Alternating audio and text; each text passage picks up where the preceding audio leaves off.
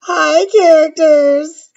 It's Yodasa here with some fun things going on. But I have to do a video right now because I just saw the newest episode of Game of Thrones and I knew it! I knew my baby Jon Snow was coming back. I knew it. I knew it. I knew it was that red woman. I knew it was her. I knew she's magic.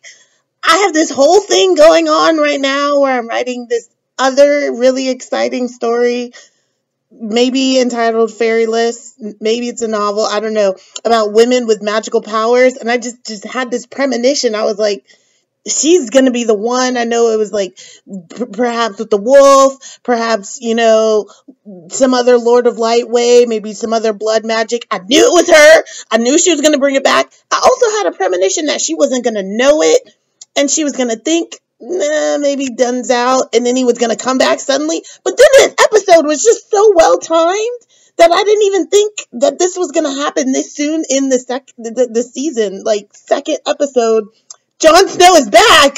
I'm so glad. I was so concerned because I love him. Even though he was wimpy, I feel several times, and I'm open to having long discussions about Game of Thrones with my fans, with my people, with all the people who want to talk about Game of Thrones to me, about geekdom. I feel like Jon Snow is going to come back so hard as a man, and he's done with, like, I can't even, like, he's just going to, I can't handle it. All right. I'm going to watch this episode again. Maybe I will have a written blog about it because there were so many things that I love. Arya kicking butt, loving my girl Sansa, loving the reuniting, loving so much. Oh my gosh, the baby and the dogs. Like, there were so many oh my gosh moments in this episode, but obviously Jon Snow is back, and so my heart is just leaping, and I have to watch the whole episode again just so I can rehash it. It's like I need to, like, regurgitate how good the food was the second time around.